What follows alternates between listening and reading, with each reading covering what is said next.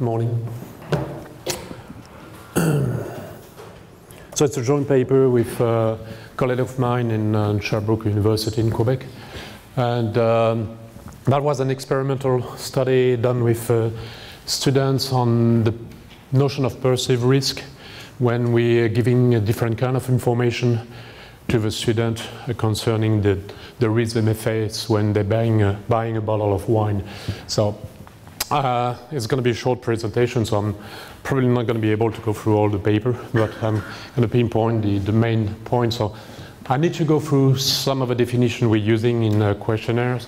Then I'll explain the context of the experimentation, and I'll give you some of the results of the study.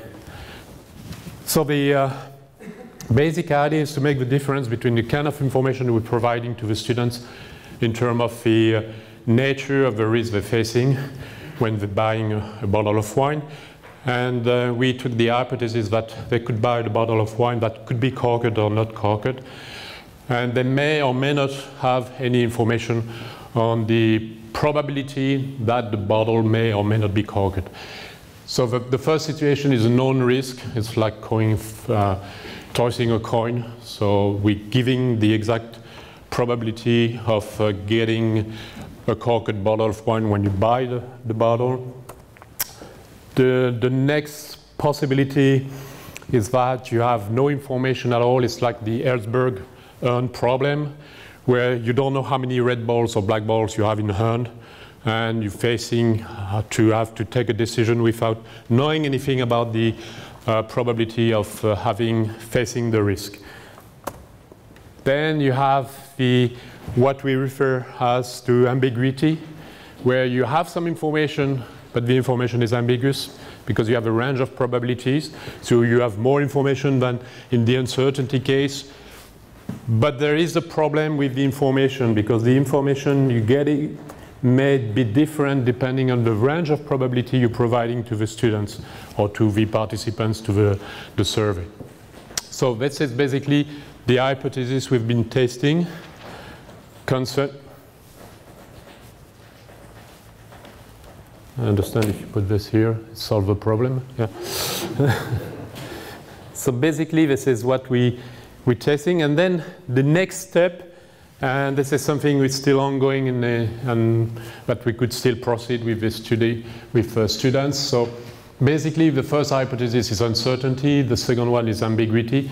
There could be a third case, which is situation of conflict, where you have two experts. If they give the same information, then you have in a non-risk situation. If they're giving two different information, then you have a situation of conflict, which may be different from ambiguity, because you have two experts giving two different information. That's the situation two. And you could have a third situation that we have not explored yet, where each expert is giving you a range, so you have both uncertainty, ambiguity, and conflict within the information that is given to you. Okay? So basically, we're going to test 1, 2, and situation 3 in the case of conflict in this paper. So what is the experiment we've been running? This was done with the hypothesis that students may be able to buy a bottle in a case of 12 bottles without knowing or getting some information about the risk of getting a corked bottle. The design of a questionnaire, we've used old questionnaire to design the same kind of questionnaire, and the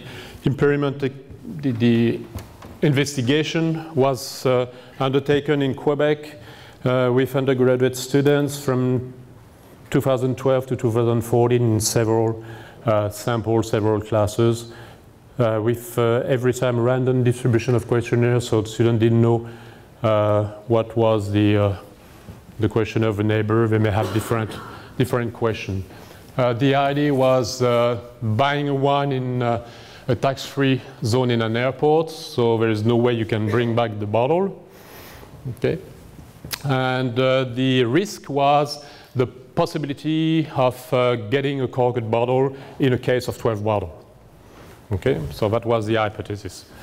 Now, the uncertainty case is the Ellsberg problem, you have no information. Ambiguity, you have a maximum and minimum probability.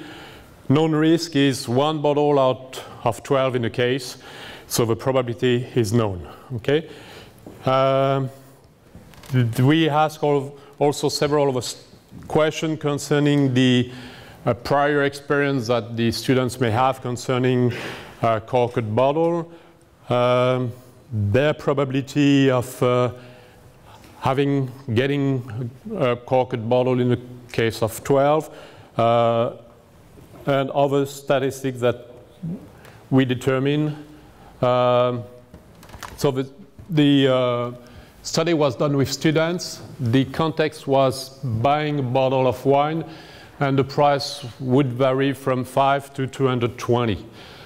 220 is a high price, but it was selected on purpose to force the demand curve to be 0. Okay, of course, if you're dealing with older people, the 220 may not be a high price. For students, 220 is a very high price. So we were sure that in fact, we did several experiments, and we decided to select 220 to make sure that the demand curve will go to 0. The risky prospect is a case of 12 bottles. This is an example of question. You want to buy a bottle of wine valued $10, but you don't know if there is a possibility that you may buy a corked bottle. Do you buy the bottle? There's only one answer possible, is yes or no. Okay. There's only one question, and the students don't have a possibility to change their mind later on. So it's just one-shot question. The risky prospect, this is the kind of question we're asking. You want to buy a bottle of wine valued $10, and the manager knows for sure that there is always one corked bottle in a case of 12. So you know the exact probability of getting a corked bottle. Number of participants was 325. 36 students didn't want to buy wine at all. Only a few answers were inconsistent, which means they were not monotonic declining demand curve, so these answer was dropped. Average age was 21, 22, 50-50 male, female almost. In each question, we ask what was the price habits of students, so how much they would be willing to pay for a bottle of wine if invited to a friend's party. The perceived risk for a corked bottle, the sex and age, and different question on the trait of personality of the students in order to be able to do some check on the results later on.